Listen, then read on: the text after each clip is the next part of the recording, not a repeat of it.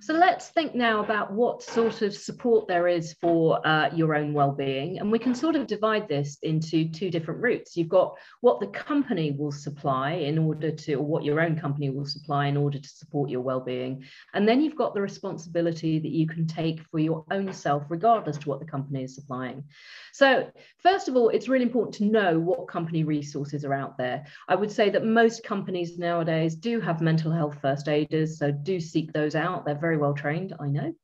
And they may also have an EAP program and various other types of initiatives and programs that are in place. Some even have individual counselling available for their employees.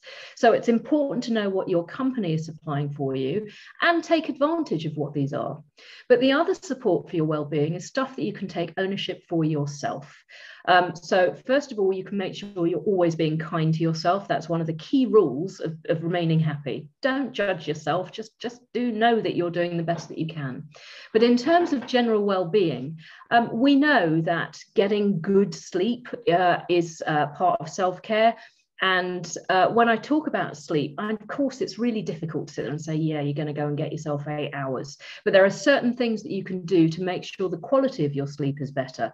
So, for example, not being on apps, not being on iPhones or iPads, technology for at least an hour before you go to bed will help your brain start shutting down. So, and also avoiding caffeinated drinks or too much alcohol before you go to sleep will also enhance your sleep quality. Other forms of self-care are, of course, exercise. We know that exercise is invaluable for two reasons. One, because you will actually get the endorphin release. Two, because it keeps you feeling better as a result of that. But actually, what's new evidence now is to show that when you exercise, you actually increase the blood flow to the posterior part of your brain, the limbic system, which controls your emotions. And actually, if you listen to a podcast at the same time that you're exercising, you increase that blood flow even further. So there is now some really good physiological reasons as to why you should exercise, as well as just the fact that it keeps you fitter. So good sleep, good exercise, eating well, eating healthily is a good form of self-care. Making sure that you ask for help is another key thing about self-care. You don't have to man up. There's a crazy culture around the place that says I can get through this by myself, or there's a stigma attached to mental health. So it's really important you talk to people and ask for help is a form of well-being. And of course, we talk mindfulness. Now, mindfulness, a lot of people think is like meditation, and I can't meditate. And I can't meditate, absolutely for sure. It's a really disciplined thing. But for me, mindfulness is just when your mind is just so occupied in a task that you actually forget about all the other thoughts and things that are going on around your head.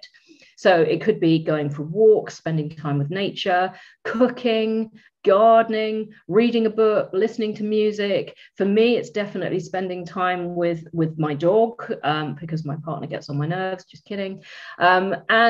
It could also be a really meaningless task, a trivial task like cleaning out your wardrobes or cleaning out your cupboards or stuffing letters into envelopes. The important thing about doing these sort of tasks, or something that you enjoy more, is the fact that you're so busy doing it, you get a chance to rest your brain from all the thoughts that are giving you stress. So here are some ideas I hope that I've now given you in terms of what you can do for yourself, as well as what your company will supply for you, in order to try and get that support for your well-being and making sure you keep yourself as mentally robust as possible.